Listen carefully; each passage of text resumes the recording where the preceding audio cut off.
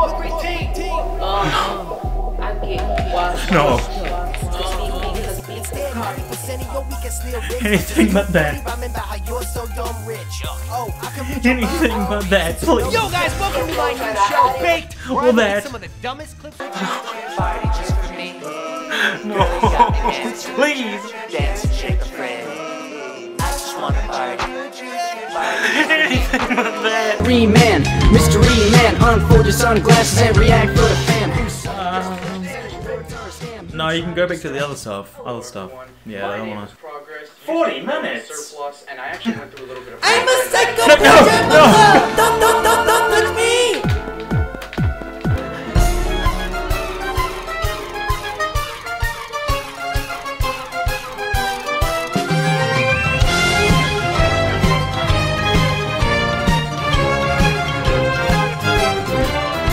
Hey, what's up, guys? Progress White here is a big fat fucking moron here.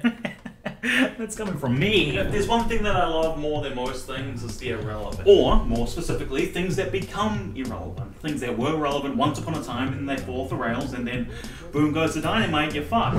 It's horrible. Sometimes people do the irrational to become relevant again because they find out that their viewer base has fallen off completely. This person's made the same content for 10 years and has not improved a single bit. What ungodly thing am I talking about?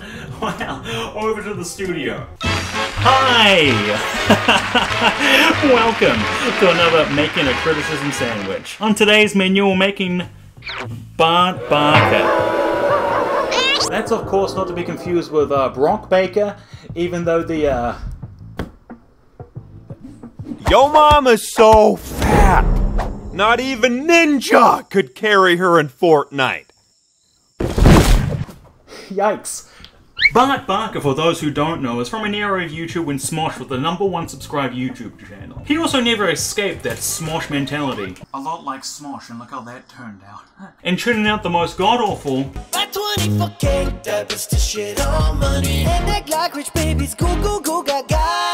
parodies I've ever seen, ranging from Little Uzi, Little Pump, Nicki Minaj, and whatever genre Taylor Swift is from. Parodies, especially YouTube ones, are the original trending topic videos. The most annoying part is that they could be easily and marginally improved. On top of the shit piles of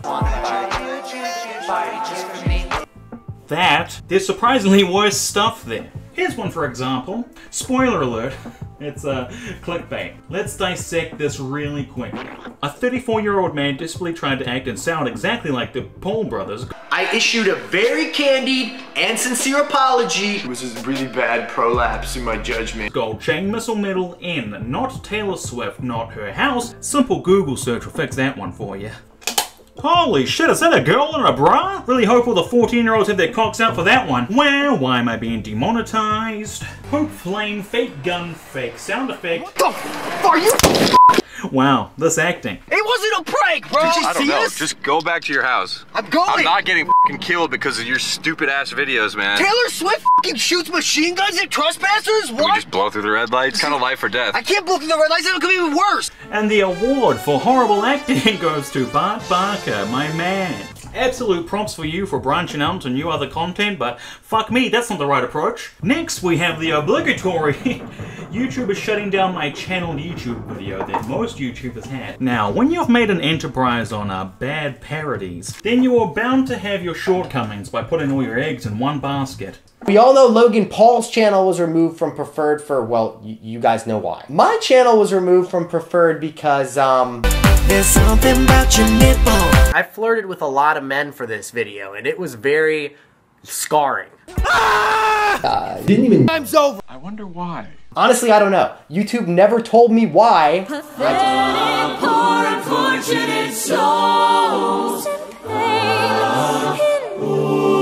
But I think if you fished out the monetized views from your multi-millions of them and used it for more content, you would have pulled yourself out of that hole. But no, blame the system, it's easier that way, everyone else is doing it, so. And finally, the creme a la creme. The fossil and the grace, the foundation, which gave a lot of people attention towards YouTube. The parody songs. The epitome of early YouTube. let me show you flawless efforts. Oh my god, man, have you heard yourself rap? Helen Keller with some better on the mic, that's a fact. Well, if she ain't fucking on TikTok, she make her give my friend a blow.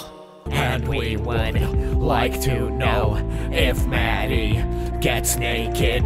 This video's so dark you can barely see me. There's no lighting.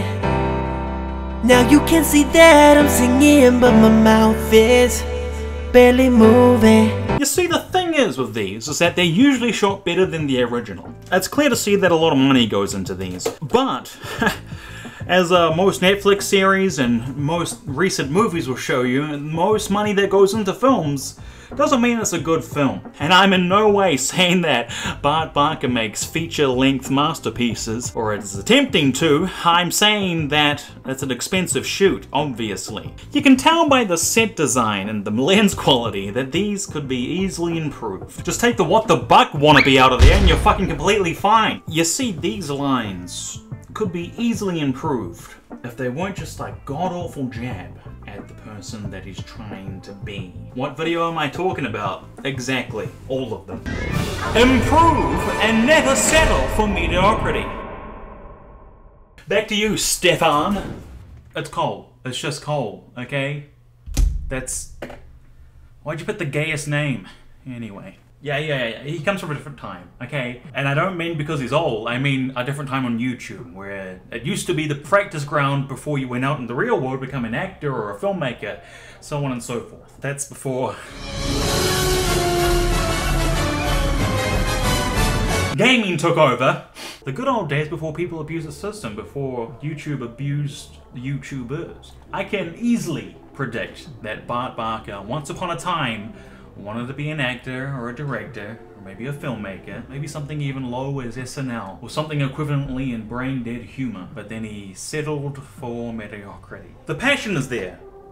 You can see that, 100%, but it's not good delivery. And I'm pretty sure anyone would agree easily. Rework your take on things and you'll find something far more superior than a quick buck from a trending song. Be smarter with your money, be true to yourself and your content, and you'll find something worth fighting for. The same reason I don't like Bart Barker is the same reason I don't like American Horror Story. Everything is there. You have set design, you have a plot, you have supporting actors that do a lot more than supporting, but the writing is so gosh dang terrible, I don't know why is no one pointing that out? The writing for any production is the bare bones. The stronger your script is, the stronger your production is. You can't have a body without bones. Okay? That's what I'm saying. It's Halloween soon. Merry Christmas. Now, I don't hate Bart, nor can I really last more than 3 seconds of his content without really trying to sit through his videos, but there's a form of reality that is falsely being portrayed, especially with these thumbnails. Yeesh! There's a good parody. My music is 200 years old and it's still excellent. And then there's a bad parody. Oh.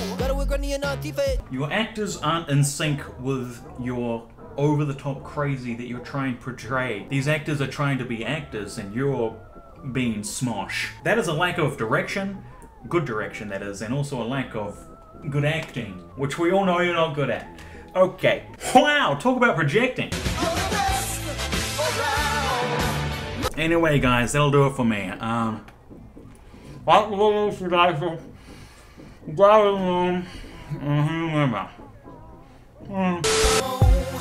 Baby, caught in a bad romance.